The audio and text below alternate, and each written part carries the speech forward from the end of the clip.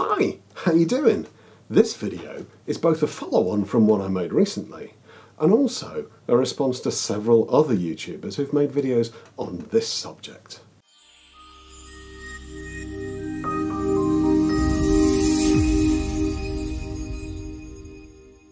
So here's the thing. I think HEMA is broken, and in fairness, I don't think I'm alone. I think that HEMA is unnecessary and stupid. Why is MMA a worldwide multi-billion-dollar phenomenon while HEMA is largely practiced by white guys with questionable facial hair? The issue with Icy Mike and Jake from Armchair Violence is that while they're both great martial artists, they aren't now and never really have been involved in the HEMA world.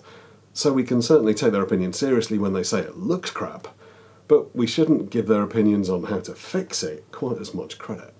And the people who actually are from HEMA, apart from yours truly, tend to only address the issue to respond by saying that HEMA's just fine, thanks very much. But I genuinely don't think it is.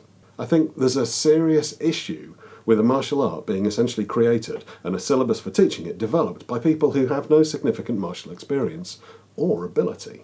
I think that the idea that a person only needs modern HEMA sparring in order to become a skilled swordsman in a historical system is palpably false. And I don't think I'm alone in that viewpoint.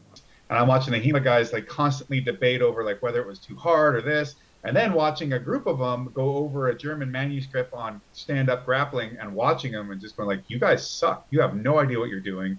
But there's an obvious flaw in the idea that a person with an academic bent who spends vast amounts of time researching and studying historical documents is the right person to teach you to fight, in the same way that a strong, fast, skilled fighter probably isn't the first person you'd go to for advice on transcribing handwritten documents from hundreds of years ago. Robert Childs recently put forward the fairly logical idea that two people, an academic and a fighter, could work together to do exactly the thing that neither one can do alone. If both of those individuals are in HEMA, well, then the martial artist has that scholar from which to be able to learn these things, and the scholar has that martial artist to be able to learn the things that can't really be transmitted down through in the written word. And it's an idea that does have some merit. It is, in fact, what we were doing some 25 to 30 years ago. But the fact is that that combination, while clearly well-meaning, has brought us to exactly the same situation we're in right now, where we have a global community practicing a system that many of us consider to be broken. So if Icy Mike from Hard to Hurt is wrong when he says to pack HEMA schools with MMA fighters, and Jake from Armchair Violence is wrong when he says to abandon HEMA and just do Battle of the Nations, what is the actual solution? Well, it turns out that HEMA kinda had the answer all along. I'll explain. You see, we have these wonderful manuscripts, these absolute treasures of source material, treatises from people who were there using this stuff for real, who went to the trouble of writing it down for future generations to study.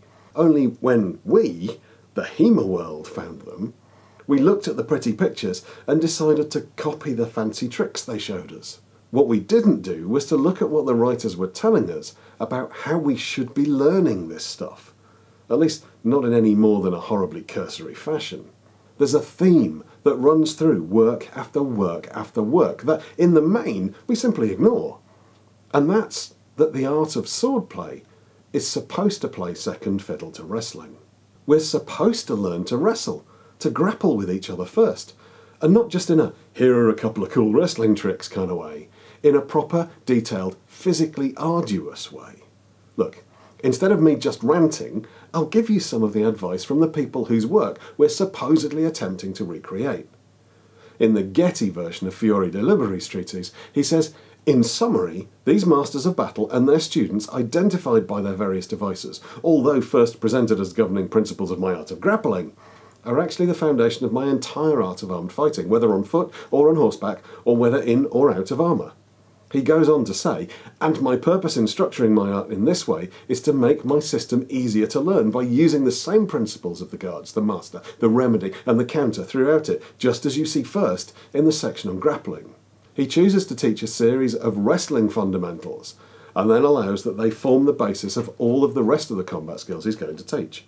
Yet we copy the sword stuff because it's cool, and we get to pretend that we have a sword so we don't have to learn to grapple. But it's not just Fiore. Silva, while wailing about the terrible state of swordplay in England and how no one understands basic principles of fighting anymore, says, "Besides, there are now in these days no grips, closes, wrestlings, striking with the hilts, daggers or bucklers used in fencing schools." Why would this matter? Well, because grips, closes and wrestlings are where we learn the basic principles of the art, just like Fury said. And then there's Monte. In his Collectanea, he says, "In discussing physical exercises, I put wrestling before the rest, for even if it offered no other advantage than strengthening our body and instilling in it the temperance in every action that is needed for physical abilities, I decided to discuss wrestling first so that we can preserve that art as the mistress. No other skill, neither throwing nor acrobatics, nor play of arms, nor equitation, teaches us to temper and control our bodies like wrestling, and always to know how to respond where necessity arises." Which seems pretty clear to me. He says similar in De Dignoscendis Hominibus, where he says, "Whenever I want to pursue anything related to the body or spirit, I turn to wrestling as the best guide. For the same reason, I reduce every other physical activity to this one, which is founded entirely on temper, a concept I have defined elsewhere. Temper keeps those who observe it balanced and controlled, and prevents us from working impetuously. It makes us step with true measure. It shows us how to strike long or short as needed. It teaches us how to anticipate the opponent's attacks and to avert them by countermeasures. It reveals where the opponent is vulnerable so that we can more easily attack. It also teaches our body to know its own vulnerabilities, allowing it to forestall danger when it arises." So why is it that wrestling is considered to be so important? What is it that we get from wrestling that we can't also get from just turning up to a sports centre with our fencing gear and having a laugh with our mates?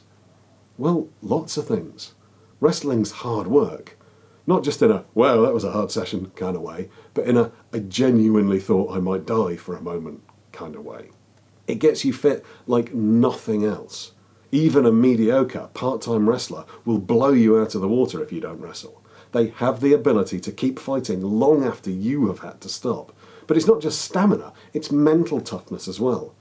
There's no one to help you, no fancy trick to catch your opponent out. It's simply you and your body, and you win or you lose. Sometimes you can push yourself as hard as you think you possibly can, only to find that you lost anyway. It's really hard to put this into words if you don't already understand it, but wrestling breaks you down to your very core and then allows you to build yourself back up better and stronger, both physically and mentally. And then there's all the stuff Monte talks about. The understanding of measure, the internalization of how the slightest difference in pressure affects what you can and have to do to counter it. It teaches you to act the second the opportunity's there, and teaches you the folly of acting when it's not. Wrestling teaches you the fundamentals of combat, when those fundamentals are all you have. There's absolutely nowhere to hide. And when you've learned them, that's when you can start to learn how to add in weapons. But don't take my word for it. Take the word of Dom Duarte, King of Portugal, who considered wrestling so important to any physical skill that he included a section on wrestling in his 15th century work on horsemanship and jousting. He advised everybody to whom this might be of interest to work hard, to learn well this art of wrestling, and to enjoy its advantages. So while this is an interesting academic exercise, how can you actually do this? Well, I can confidently say that taking the wrestling sections of the manuals you look at and treating them exactly the same way you do the sword work is not going to work. Let go of that arrogant view that you must only use historical techniques to help you learn, and find a wrestling coach. If you can't find a wrestler, find a judo club or a Brazilian jiu-jitsu club and go along. It's all wrestling of one kind or another after all, but don't just go once, stick with it. Get past that initial period where all you ever experience is losing. Don't let your ego stop you from learning what Fiore, Silva, Monte, Dom Duarte and so many others said was so vital. And then, after a year or two, come back and tell me how much better a sword fighter you are. So now, I want to pass this over to you. Do you agree with me? With Silva, with Fiore, with Monte and all the others? Or is it just ridiculous? A sword's all the equaliser you need? Stick something in the comments and let me know. The response, though, isn't going to be, well, okay, I guess we better figure out a new way of doing this and a new way of even approaching these manuscripts.